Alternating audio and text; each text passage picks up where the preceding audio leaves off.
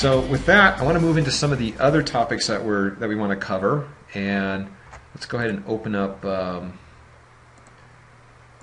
this multi-bodied, this part here, where I'm going to show a couple of things. One is, I'm going to use this one part to show how we can convert a solid model into sheet metal, and how we work with multi-bodied sheet metal parts.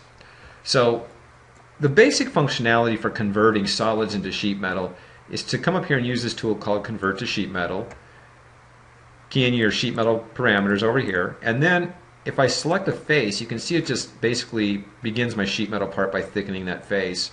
Then I can come in here and I can select this as a bend, and then it gives me the adjacent face thickness up here, and then across over here as well by selecting that bend. So that's one way to do it. If I finish that off, we've begun creating our sheet metal part. So if you notice in the feature manager here, we've already begun the process just to save some time.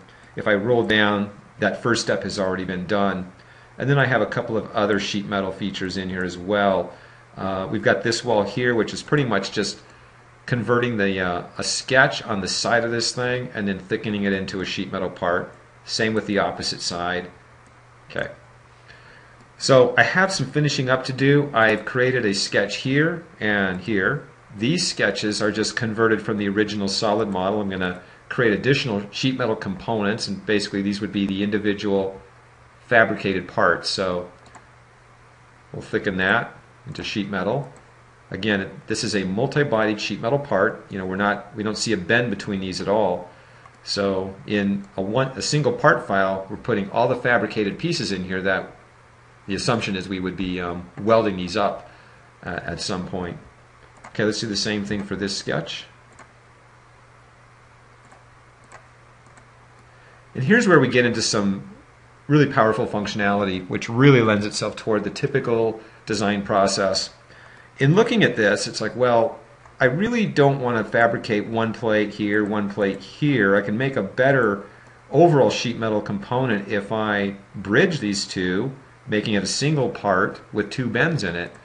I can very easily do this by going to my edge flange tool, begin an edge flange from this part, and then if I choose the edge of this adjacent part, it says, oh great, well we'll just attach it to the both, making them one part for you. And then I'll tell it where I want that edge flange positioned, and it's taken those two separate sheet metal parts and built them into one fabricated part. I can do the same thing up here. I've got this plate and this plate.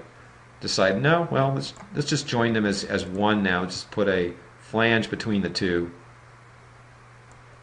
and position that flange here like that.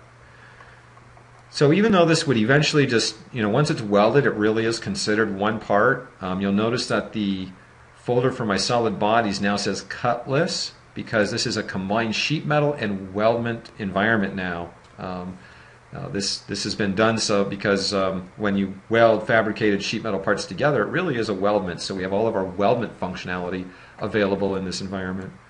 Now, for documenting each sheet metal part, I can create drawings of each fabricated piece here, even though they're not in separate part files. I can create flat patterns. I can even right here in the 3D model, I can select one of them and look at the flat pattern.